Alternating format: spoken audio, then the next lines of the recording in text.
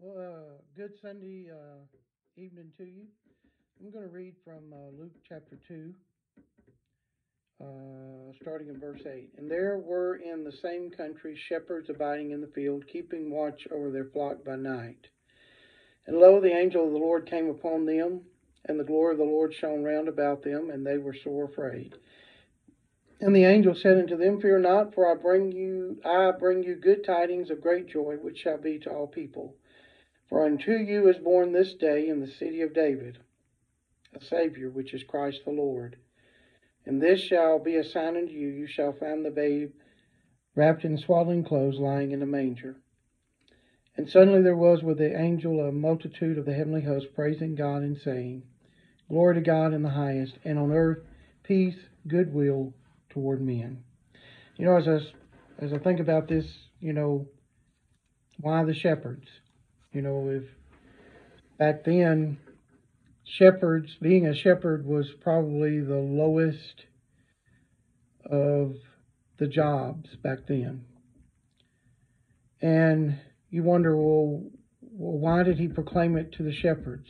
But you go on and you read verse 17, or let's read verse 15. And it came to pass, as the angels were gone away from them into heaven, the shepherds said one to another, Let us go even unto Bethlehem, and see this thing which is come to pass, which the Lord has made known unto us. And they came with haste, and they found Mary and Joseph and the baby lying in a manger. And when they had seen it, they made known abroad the saying which was told them concerning this child. And all they who heard it wondered at those things which were told them by the shepherds. That's why. Because he knew that they were going to go out from there and spread it. That it was going to go just like the old saying, like a wildfire. And he wanted the birth out there, and so he picked these shepherds. And just what a wonderful thing, as after this had happened, for them to live the rest of their life knowing that they were chosen to proclaim the birth to this world. They were the first preachers, some people say, of spreading the gospel and the good news. Let's pray. Hope you've had a good day, and hope you're getting ready for Christmas and going to have a wonderful time with your family. Let's pray. Father, we just thank you, Lord, most of all, for being our Savior. We thank you, Lord, that you were born in Bethlehem. The Lord, that you came into this world, as your word says, to seek and to save those who were lost.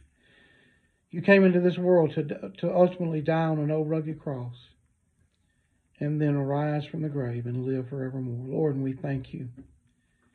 We thank you that you went to those shepherds, or you had your angels go to those shepherds that morning and tell them that the birth had happened, the announcement of Christ, the Messiah, had been born.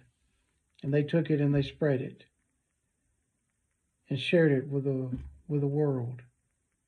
And it's the same thing that we're doing today. We're not spreading the message that you're going to be born again or that you're going to die again, but we're spreading the message today that you've already been born, you've already died, you've already rose from the grave, and you're already offering salvation today.